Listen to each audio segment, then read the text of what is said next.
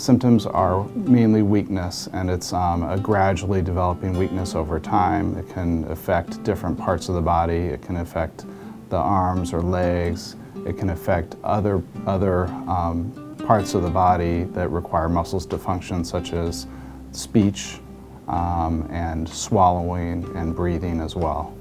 The neuroscience providers at the Wright State Premier Clinical Neuroscience Institute have accepted the ALS Ice Bucket Challenge. We'd like to challenge other neuroscience centers around Ohio to take the same challenge, and if not, donate generously to the ALS Foundation.